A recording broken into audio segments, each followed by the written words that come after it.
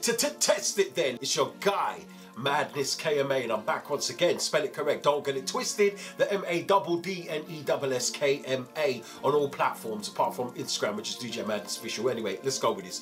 I've got a video today that I'm looking at some of my downtime. So when I'm looking on the internet and you look for the golden era of house and garage, leading into the later phase of UK garage, being part of the foundation, I like to look at certain things and get a memory, you know, go down memory lane, as we all do. But what I find is on YouTube, I can only find biguptonothingsorted.com, because if it weren't for them, I wouldn't see most of the footage and get a reminiscence on anything with house and garage. Some events from UK garage used to have camera crews like Sun City and maybe twice as nice, but others didn't really concentrate on video footage at the time to document our history and our format and how we got down in electrifying events back in the day, such as your Camden Palace, your Bagley's Film Studios. You can't find no footage of UK garage or house and garage events from back in those times, right?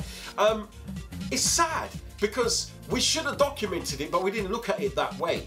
The grassroots was with us. The stems came off and the new branches came, like the grime era, when they had their own lane that came across from house and garage. When they created their own path off of house and garage and UK garage, they documented everything. Risky roads. There were so many different documentaries out and videos, DVDs. There's an abundance on there. If you look for grime events, you would find Eskimo dance and those monumental times, Last Man Standing and all these things with the grime events. So beat them up to the maximum, because they knew what they were doing in that aspect. We, as the garage lot, had building the infrastructure of the movement, and at the time in the early 90s to mid 90s, and then obviously later on in the later parts, we still didn't concentrate on filming or documenting, because as we was doing it with pirate radio, that was like our documentary, and that was us documenting the future by tape recording those on cassette from radio shows that some people are still fortunate to have those tapes of today, right? Or if you go on Garage Tape Packs or Take Me Back to Garage Archives, you've got those shows that people's reliving today, right? But look for those events when you look for garage. You can't find them. You would see some Garage Nation events, again, down to nothingsorted.com. If it weren't for Mooks and what he did, we wouldn't see those events. But what do you see? You see the so-called headliners. You see the same people all the time. One person in particular, and you know who he is. Nothing said. Okay, cool. So we look at those events, but where are the rest of them? We see some events where you might see a dream team. Look for Tough Jam. If you can try and find a Can't Tough Enough Brown set, you'll be lucky, because you might find 2 footage that flies about, and again, down to nothingsorted.com. So it just got me thinking, when I'm looking through the stack, right, and I'm going through YouTube of an evening, and I'm like, I want to listen to some house and garage, I want to see some sets. You will see a couple, maybe a few handful of Heartless crew, right?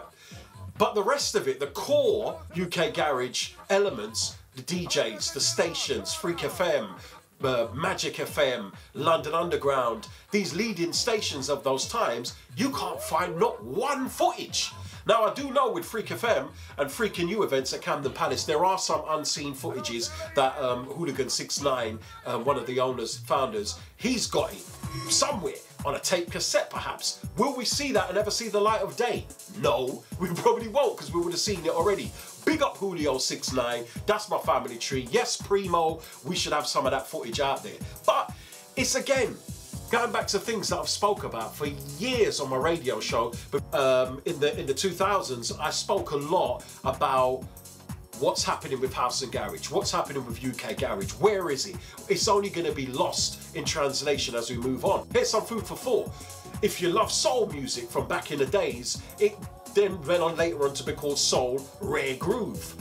Garage is now rare groove, if you ask me, and it will be in the future, as in, like, people's producing music today, but they're not really part of the house and garage or UK garage scene, full stop, right? Think about it. You've got many people out there that are making big so-called garage tunes, but they're not. They're just really electronic produced tunes that sound familiar to ear, like garage music. But they're not in the scene, they're not part of the scene. They came from a new wave, which is not a bad thing. I'm not knocking anybody, don't get me wrong. But it just kind of gets to me because I knew this would happen.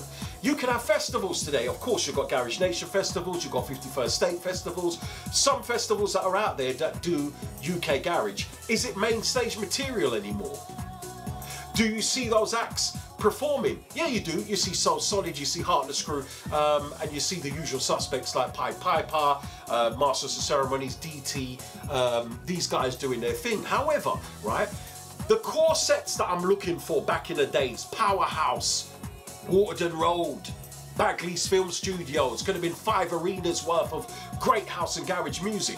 You can't find no footage of it. So I'm scrolling through and I'm like, wow, these grime guys, they did the right thing.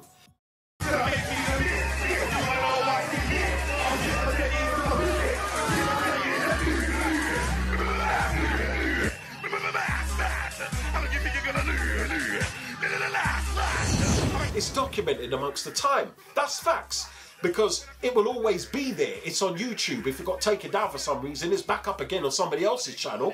And there you can see it, the progression of that music, that stem that originated from the tree and grassroots of house, garage, UK garage, right? So it's exactly what I thought it would be. And I forecasted this many years ago and I said on radio shows, where is garage music going?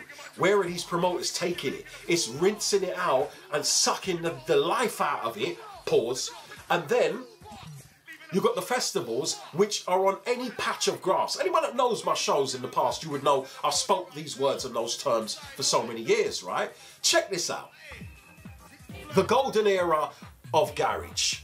And to the present day, we're here exploring the evolution of music genres over the time, in particular house and garage, diving into the depths of history and the genre that experienced a remarkable journey from its inception to the current state.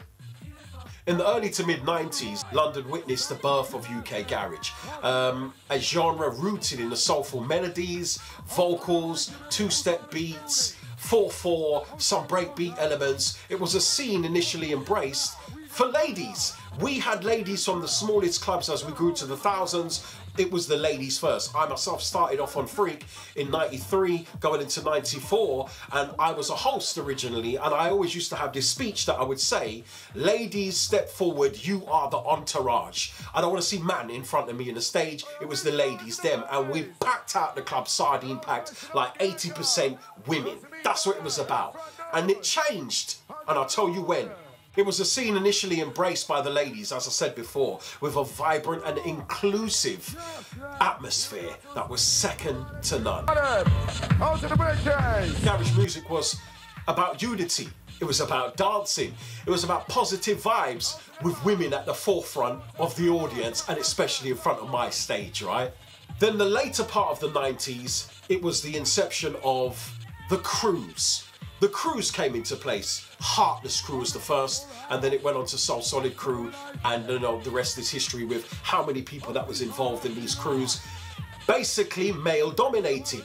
Beer man's in these crews. The exception of about 1 or 2 female artists within these crews, right? And that's when it all changed, because the scene was thriving on the DJs as the pilots, and the MCs were the co-pilots to a DJ set, right? Which is what enhanced the sound to, you know, shout out to this one and a couple 1-2 bars here and there, and that was the vibe. Now, the evolution of music means that it's gonna change, of course, no problem. When the MCs started coming more in, like Heartless Crew, Fonty, Bushkin and Mighty Mo, then they gave more of a MCing format, like dancehall elements into garage, which was welcomed by some of us and shunned away from the others, saying, rah, these men are too coarse. Oh my God, they're talking pom-pom lyrics. Oh my days, we would never say that in garage.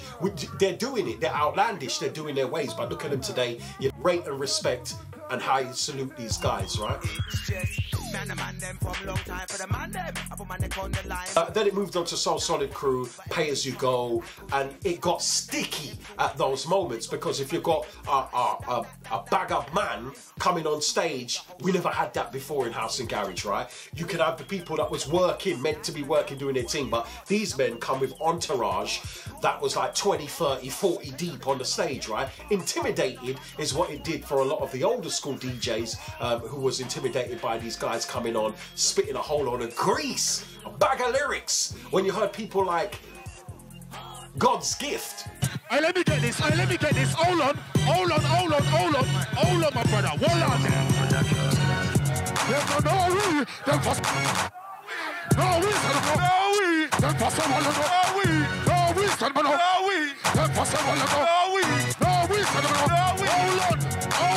Listen. We don't know some about here. Let's go and pass them along. Some of us and Major Ace. These voices were like raw, but to me, I was like, ooh, these men are bringing dancehall to the scene. Big them up because that's heavy. It works with the program and the heavier beats, heavier sides because we can play gal tune, them man there can play the harder tunes and go for the MC bass factor. No problem, right?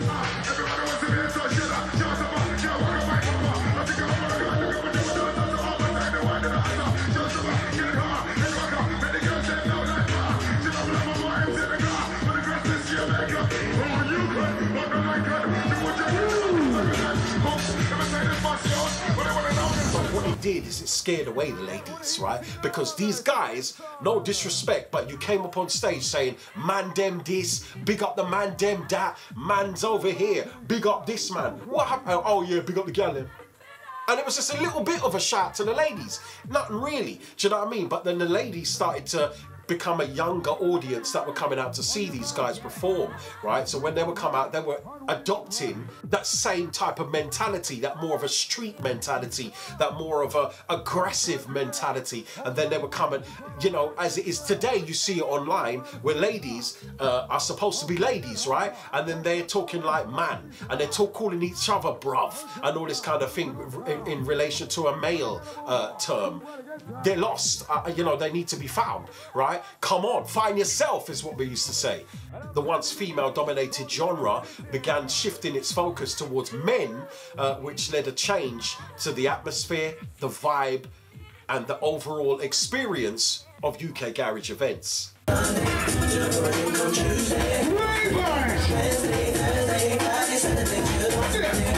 decline of UK garage in its current state, you will still see people going out for going out's sake. It's not about going out to see your favourite DJs and MCs anymore. It's about going out for going out's sake. So if you've got festivals on any patch of grass, remember these phrases from our radio shows, then you will understand what I mean. These things are just there, they're events. People's going through, they don't care what genre's on. They don't care what DJs they're listening to. They might say, I'm going to look forward to who? Put comments down below, please, who you look forward to. If you're a true UK garage raver, what do you look forward to seeing? Who is your favourite artist that you still say rocks the stage with some sort of performance? Because what I do see is online, on TikTok or Instagram, you will see the footage that people post and say, it's a movie. It was the biggest set ever. Wow, but you forget that the footage is there to see. No, it ain't. Maybe you know about the forward that you think is a forward now, which means getting the crowd energy and, you know, all the way through and singing some of the sing-along tunes that we all know and love. However, when that's rinsed out over and over again, it's the same old argument.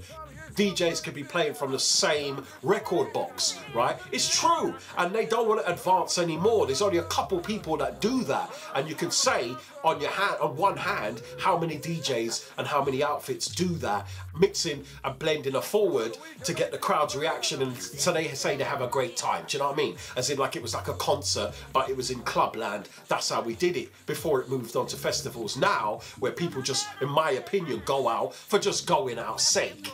Probably the Dream Team, definitely. The Dream Team are definitely my favourite. Yeah. And what about the men? You're two pretty glamorous women. What about the men? What are they saying? Yeah, they're wicked, mate. No comment, no comment. Yeah, they're wicked. All the geezers are wicked. Oh, the men are wicked. The men are wicked. The men are good-looking men. Good-looking men. lucky, the ladies are very lucky. Today we find ourselves in a different landscape. Festivals have lost touch with the genre's roots. That's facts. And the vibe is nothing like what it used to be. DJs and MCs now out there just making ends meet as far as I'm concerned, from paycheck to paycheck, and they're heavily booked, still doing events. So these events are still out there. However, it's never going to be what it was. Like I said, soul music, rare groove music, it's going to be garage in the future. It's going to become extinct, where it's just, oh yeah, we used to love that sound, we used to love that genre, oh yeah, those favourite tunes, oh yes, this is the underground ones, and oh, these big tunes that people used to play. Some of them getting sold for hundreds of pounds on eBay and Discogs, where you could sell one piece of vinyl as for collectors. But this is what you see what I'm saying, how it's moving forward. Is got to that stage now where garage music of the past was like collector's items now. It's not about who's playing new tunes on stage, because the producers of today are making electronic music which sounds like garage, but it's not garage, it's just a sound alike. And I love the ladies.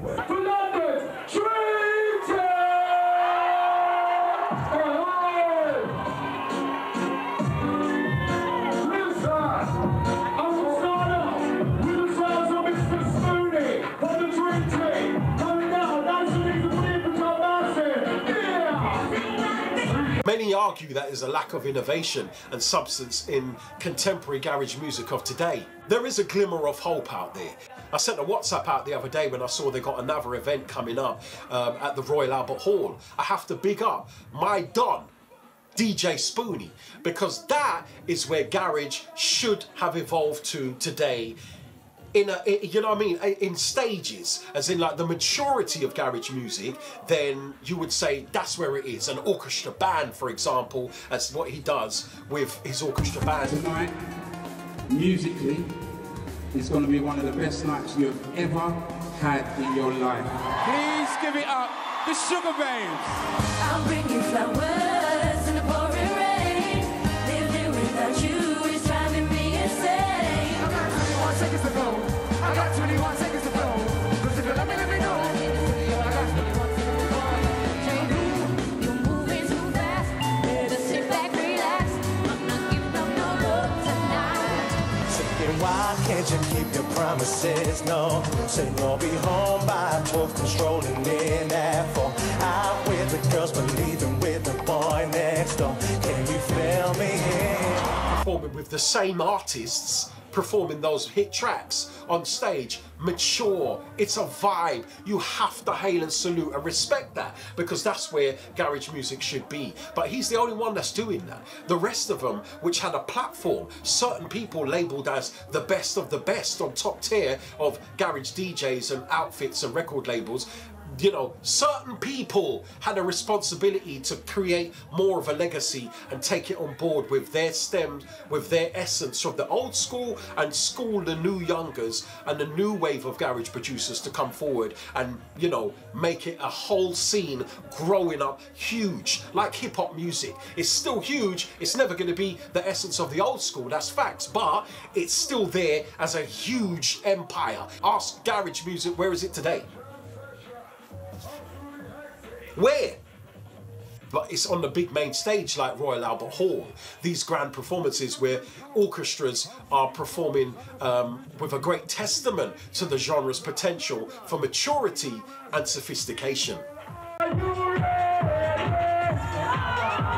So in conclusion, I had to drop this video as a Mad Reacts type of thing, but at the same time within the series that talks about garage music and music genres that mean something to me and my timeline. Now again, being part of the foundation, the passion that we had for house and garage to UK garage is something unique. It was like each one of us on different radio stations, those radio stations were the YouTube of today, and they had a major part to play in the music that we listen to today. There's no pirates out there anymore. There's only one or two that you could say is playing it. But again, who cares? No one, because the market got saturated by all this different kind of sounds. Younger generation started growing up listening to certain types of garage music that sound, well, certain types of electronic music that sounds like garage, and that's what they think it is. So they don't care about the past. There's some people that do, but that's not enough. because the scene's going to become rare groove. And it's going to be like, oh yeah, do you remember that?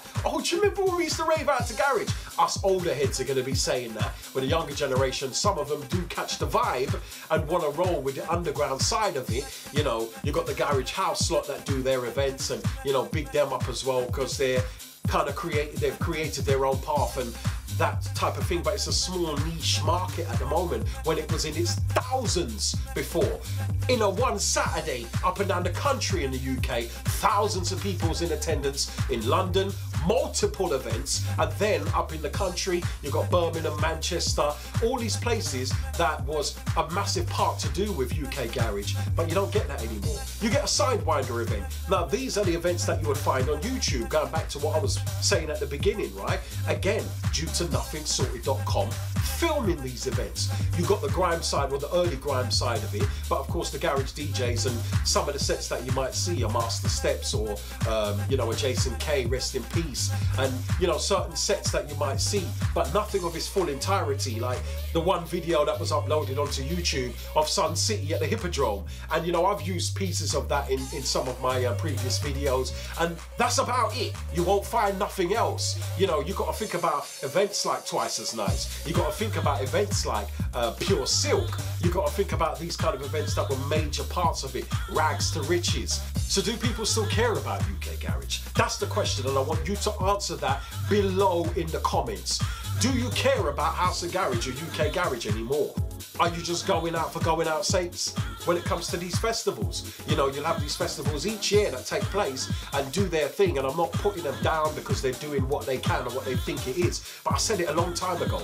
The culture that was building with the key promoters of the scene back in the 90s had an element of care towards that genre, because it was the garage culture that we was building at the time. If you was part of it, you will understand exactly what I meant. If you're at the top tier, second tier, third or fourth, but you was part of the 90s, the core elements and essence of House and Garage, UK Garage, then you was part of something real. How many people say to me now, Maddness, but you don't play out no more. Maddness, you're not on radio no more. I've got offers. People say they want to do that. I can't, to be true to myself, I can't go out there and just do what everybody else is doing and just go along with the robotic side of it, and it's just so generic. It's not original anymore. It's already been done, because we've done that long time ago. Anything they're doing now, it's already been done in a certain way, just regurgitated in another way today, right?